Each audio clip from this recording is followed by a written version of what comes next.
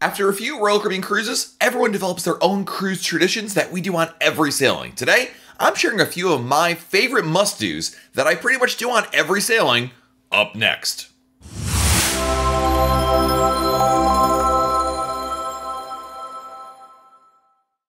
Hey everyone, it's Matt from Royal Caribbean Blog, and I wanted to share 8 things I must do on every cruise I take. These cruise habits are part of what keeps me coming back time and time again, and I think you should give them a try on your cruise as well.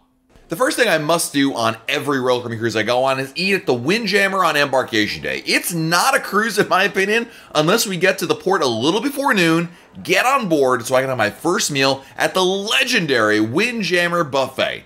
Ever since my very first Royal Caribbean cruise, I've always had the first meal on board the ship at the Windjammer, and I think having my first meal there cements that feeling of, I'm really on a Royal Caribbean cruise again in my mind. For me, it's that moment where I sit down with my plate full of food and a big smile comes across my face. And oh yeah, there's also lots of great food to be enjoyed here as well.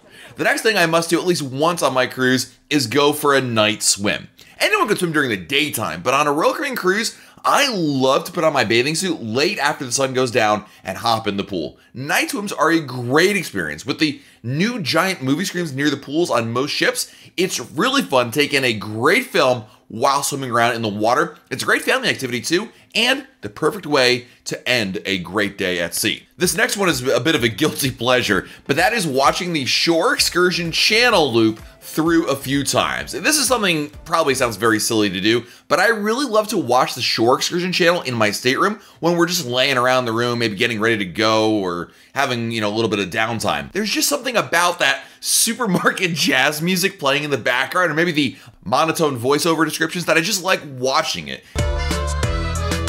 Cruise in style aboard a Fast Cat catamaran to discover scenic vistas and underwater marine life. And really, this is about the idea of watching this channel to get an idea of what to expect in the ports of call we're going to visit, but I really find the channel strangely mesmerizing, and I'm not afraid to admit it, so I'll definitely spend a little time watching that on a cruise. The next must-do on every Royal Caribbean cruise is catch a performance in the pub. Of all the live entertainment on a Royal Caribbean ship, one of my favorite evening activities is to sing along to my favorite bar hits in the pub on board. Pubs are available on most Royal Caribbean ships that are Radiance class and larger, and I love the type of music played there. The tunes in the pub will range from oldies to 90s and the decades in between. Basically, these are the songs you're likely to know all the words to and have likely heard in many bars over and over and over again. While many cruisers equally enjoy the live music in the schooner bar at night, the acoustic guitar melodies of the pub are a personal favorite of mine. A big favorite of mine is to also sit by the pool while the live band plays. Picture this. A sunny day with maybe just a few clouds passing by, sitting in a lounge chair at the pool deck with an optional drink of the day in your hand, and the band playing Red Red Wine as you take a sip and close your eyes. Ah, that, my friends, is a perfect moment on a Royal Caribbean cruise for me, and the live music on a Royal Caribbean cruise is among the best hidden secrets. Royal Caribbean's dedication to live music has become something I always look forward to, and enjoy the live band at the pool is just icing on the cake.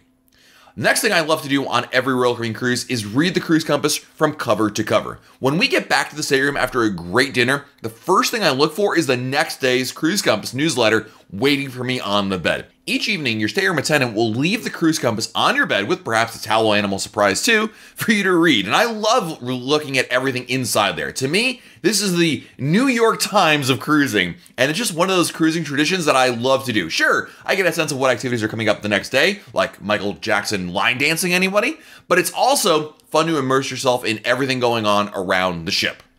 Another really awesome thing to do on a Royal Caribbean ship, something I try to do every time I go on a cruise, is try the escape room. If I'm on a Royal Caribbean ship with an escape room that I have not tried yet, then it becomes a must-do activity. Escape rooms challenge your brain and teamwork skills by attempting to solve the clues and escape before time on the clock runs out. Whether you're already a fan of the escape room trend or just eager to try this challenge for the first time, I think you're going to enjoy the thrill of trying to beat the escape room on select Royal Caribbean ships, and yes, they're all different across the fleet.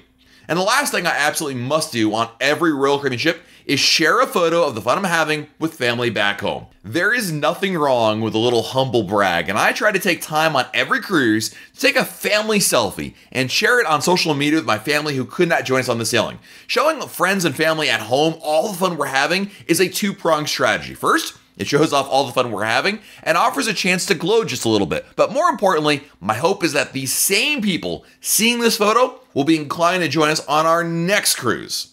There you have it, my friends. 8 things I must do on every Royal Caribbean cruise I go on. Did any of my favorite must-dos make your list? I'd love to hear your favorite Royal Caribbean traditions also in this video's comments, so make sure you leave that there. And while you're down below this video, make sure you like this video, subscribe to our channel, and turn on notifications so that way YouTube will let you know when we have a brand new video. This has been Matt from RoyalCaribbeanBlog.com, and we'll talk again real soon.